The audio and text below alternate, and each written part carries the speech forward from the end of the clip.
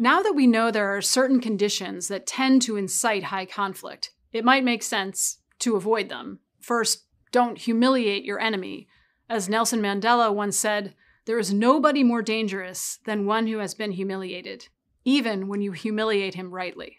Second, resist binary thinking in groups.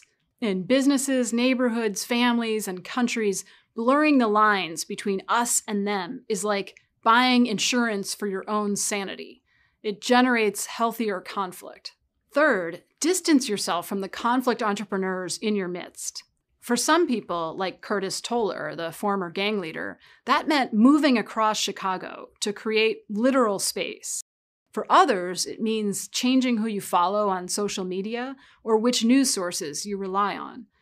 It also means being aware of the conflict entrepreneur lurking inside all of us. I try to notice now when I use us versus them language. I don't always succeed, but I try to be more suspicious of those times when I feel really righteous or superior, morally or otherwise. I try to question that impulse, hold it up to the light.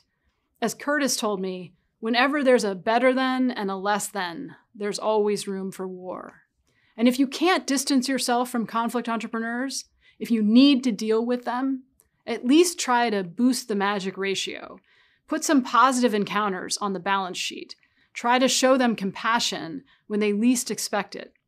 As Gary told me, if they're 90% conflict entrepreneur, speak to the 10%.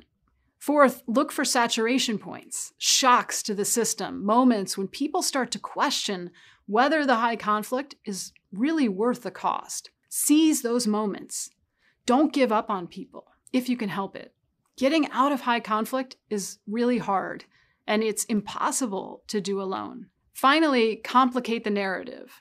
Be suspicious of simple stories, as the economist Tyler Cohen has said.